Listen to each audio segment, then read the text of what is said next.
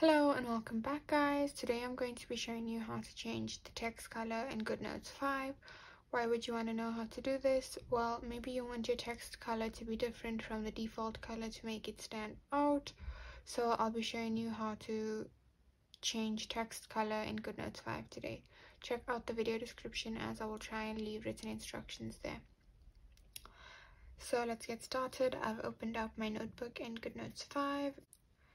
And now I'm going to tap on the text box over here and open up a text box and just type something up. Great. So after you've typed up whatever you want to type up, if you want to change it, you're going to go out so that your keyboard can go away, and then you're going to tap on that piece of text again.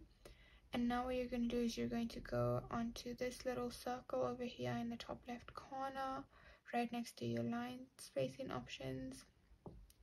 And if you tap on that, then you can change your text color to whatever you want from the presets, or you can customize it by tapping on custom over here and change your text color. And yeah, that's basically it. If you wanted to know how to change your text color in GoodNotes 5, this is the easiest way I know how. And if you know of another way, then leave a comment below and make sure to subscribe for more videos.